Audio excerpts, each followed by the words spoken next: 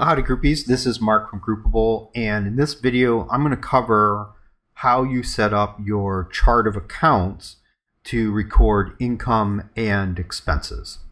So I'm logged in here as a local user. I'm going to go to income and expenses here on the dashboard navigation here, and then in income by account or expense by account, doesn't matter which one you do this from, click the menu icon and go to manage accounts. So this screen is your chart of accounts for income and expenses, and you'll see that I actually already have two income accounts, one for dues, one for fees. If we click that, you'll see that this account is system managed. That's true for both of these.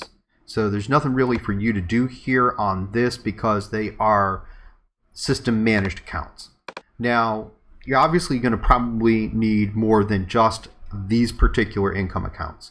In the upper right hand corner, we've got a plus sign on the panel for add account. So I'm going to add a few basic accounts. Like, let's say that we collect donations for different purposes. I'm going to create a donation income account. And then I'm going to click that to open it up. And you'll see right under here, I can add a donations sub account because we probably get donations for different purposes. So I'm actually going to add an account for each one of those purposes. So I can do something like our state charity, and I'll create that there. So that would be if anybody gives us money that we need to pass through to our state charity. We might also have, say, a youth group that we sponsor, and people may occasionally give donations for that. So I'm going to go ahead and create that. Let's say that we're running a capital campaign because we need to do some improvements on our building. We can create that. So those are different types of donations that I can get.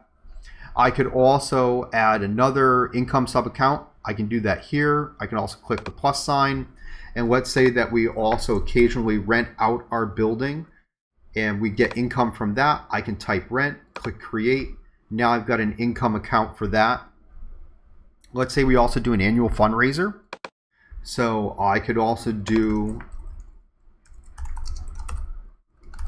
an income account for that and create that.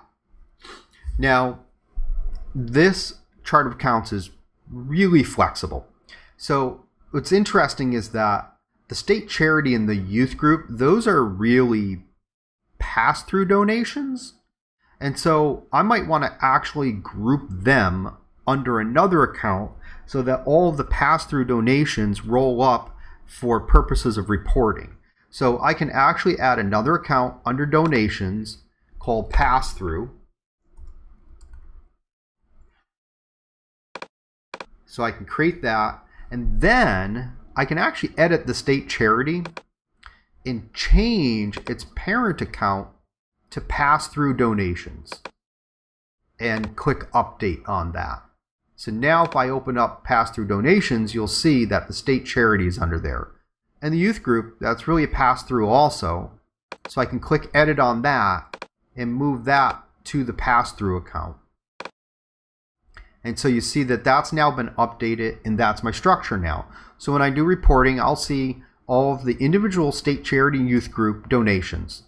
I'll also get a total for the combined. I'll have a separate capital campaign, the pass-through donations, which will show me what my total donations are on a report. On the expense side, typical things like, say I have a building. So I create a building expenses account. A lot of times under that, we can add some sub-accounts. Things like insurance, repairs, say capital improvements, let's see, utilities. But I think you get the overall point. We might have an expense account, say for like office operations. Some things that might go under that. Notice I'm just clicking it to open it, and then I'm clicking that add office operations sub account. Postage. That's a common one. We obviously probably need some supplies for our office operations, things like paper, toner, things like that. And you can build out this structure any way you want. You can nest the accounts up to 5 levels deep, so you have a lot of flexibility here. And if you are the controller or the secretary of your local group, you should get together with the treasurer, or if you have a budget committee or whatever that is, and figure out what this overall chart of accounts should look like. At least get those initial top level accounts in place. Things like building office operations. If you have a parent group, like we have that annual fundraiser over here on the income side, so we might want to track the expenses for that annual fundraiser right here, so that we can break those out from our normal expenses and know exactly what that is. And under here you might have entertainment, or you might have the food and supplies for running the event. So those are things you can do so that you can really have a true detailed look at what your expenses are.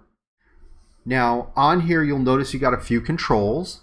We've got this here, which brings up the edit. The pencil brings up the edit. You can actually pause an account so that when you're going to do data entry, it won't show up on the drop-down lists. It won't show up for options. It'll show up in reports if there's anything there, because obviously if there are transactions, we want to show those to you in a particular date range. But you could pause it. Also, if you want to break it out, you can see any of the transactions right here that are in that particular account. And then also you can go to the full detailed screen for any particular account.